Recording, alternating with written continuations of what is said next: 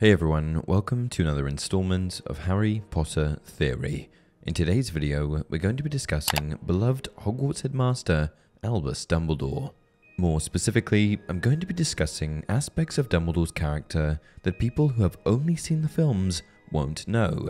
That's right, if you're a book reader, you probably know all of these. At least I hope so. But if you've only watched Harry Potter on the silver screen, then you're in for a shock.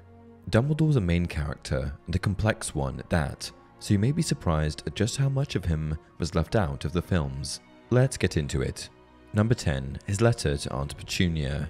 Petunia Evans was Harry's aunt, the daughter of Mr. and Mrs. Evans and the sister of Lily Evans. Aside from a few moments of clarity in the books and films, Petunia, along with her husband Vernon, are primarily portrayed as bad people. They mistreated Harry from a very young age and despised all things magical. But what might surprise you if you've only seen the films is that Petunia wasn't always so bad. You see, Petunia's hatred of the magical world stemmed from the fact that her sister was a witch and she wasn't. Jealousy was her biggest problem. In fact, she even wrote to Dumbledore several times asking if she would be able to attend Hogwarts along with her sister. Eventually, Dumbledore wrote back and had to politely decline Petunia's request to attend the school. She wasn't a witch, so there was no way that she could ever go to magical school. Makes sense. 9. Jam. Dumbledore certainly loves his sweets. This is highlighted in both the books and films. Sherbet lemons, acid pops, Bertie Bott's every flavour beans, these were all treats that Dumbledore enjoyed. In fact, Dumbledore's office was password protected with the name of his favourite treat. Now, I know you're dying to know, what's the relevance of jam here? Well, it's revealed in the books that Dumbledore's favourite jam is raspberry. This information is given to Harry so that he can confirm Dumbledore's identity. 8. Tom Riddle's job application. The Defense Against the Dark Arts professor role at Hogwarts is cursed. That's why no professor seems to be able to keep the role for more than one school year. I'm not sure if you noticed the trend of a new Dada professor in each and every book film.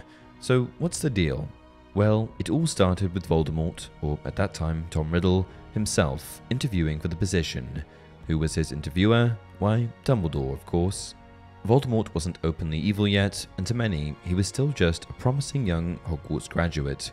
But Dumbledore, who's sharp as a tack, knew that Riddle wanted the role for nefarious reasons. From that day onward, Voldemort cursed the role so that no one would ever be able to teach Dada for more than 1 year. 7. He was a Hogwarts prefect. Like everyone else, even the all-powerful and wise Dumbledore once walked through the halls of Hogwarts for the very first time. He was sorted into Gryffindor House and quickly befriended Elphias Doge, a wizard who later joined the Order of the Phoenix. Albus was an incredible student while he attended the school, performing extremely well on all of his newts and even receiving the Barnabas Finkley Prize for exceptional spellcasting. He was a top-tier student.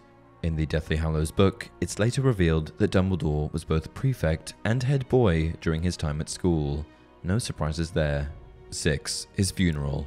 In the films, Dumbledore is killed by Severus Snape during the Battle of the Astronomy Tower. But though the moment is certainly sad and impactful, there isn't really much follow-up after Dumbledore's death. In the books, however, Dumbledore's death is heavily highlighted, and there's even a funeral that takes place to honour the deceased headmaster. The funeral was a grand occasion, with a vast number of attendees, including Ministry of Magic officials, Hogwarts students and professors, Order of the Phoenix members, the landlord of the Leaky Cauldron, the night bus driver, Madame Malkin, and even some of his enemies. The list goes on. Dumbledore ends up being buried on the Hogwarts grounds. 5. Dumbledore's visit to the Dursley home. One rather big omission from the films was Dumbledore himself paying a visit to the Dursley residence to pick up Harry. After inviting himself into their home and an interesting engagement, he says the following: "You did not do as I asked. You have never treated Harry as a son. He has known nothing but neglect and often cruelty at your hands. The best that can be said is that he has at least escaped the appalling damage you have inflicted upon the unfortunate boy sitting between you." Ouch. 4. Death of his sister. We know from the Harry Potter films that Dumbledore's sister, Ariana, is dead. But what's not properly explained is how she died. More importantly, it's not revealed that Dumbledore feels that he himself may have been the killer. The following passage highlights this. "It was the truth I feared. You see, I never knew which of us, in that last, horrific fight, had actually cast the curse that killed my sister. You may call me cowardly, you would be right. Harry, I dreaded beyond all things the knowledge that it had been I who brought about her death, not merely through my arrogance and stupidity, but that I actually struck the blow that snuffed out her life. Dumbledore went about his days with the knowledge that he may have been the one to kill her, which must have been impossibly hard to deal with. 3. His portrait. Hogwarts headmasters commonly receive portraits after their death. These portraits are meant to act as memoirs of the deceased, honouring their existence. McGonagall once explained to Harry that these portraits are also supposed to be a support mechanism for the decisions of the new headmaster. What you didn't see in the film, however, was a portrait of good old Dumbledore. At one stage, when Harry, Ron and Hermione enter the headmaster's office, they see a familiar face staring back at them. 2. Voldemort vs. Dumbledore. The duel between Voldemort and Dumbledore inside of the Ministry Atrium in the Order of the Phoenix is the best duel in the entire series. It's two of the most powerful wizards going head to head, and it's impressive in both the books and the films.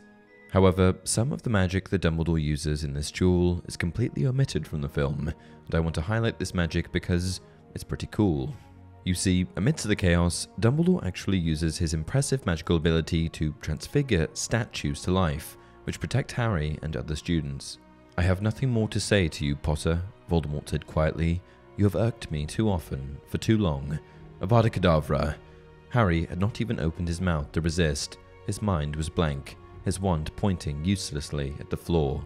But the headless golden statue of the wizard in the fountain had sprung alive, leaping from its plinth to land with a crash on the floor between Harry and Voldemort. The spell merely glanced off its chest as the statue flung out its arms to protect Harry. Number 1. Memories. If you know Dumbledore, then you'll know that he has an affinity for gadgets and magical artifacts. One artifact in particular, the pensieve, plays a pretty big role in the story. A pensieve is of course a magical object used to review memories, but one thing required to use the pensieve are, well, memories.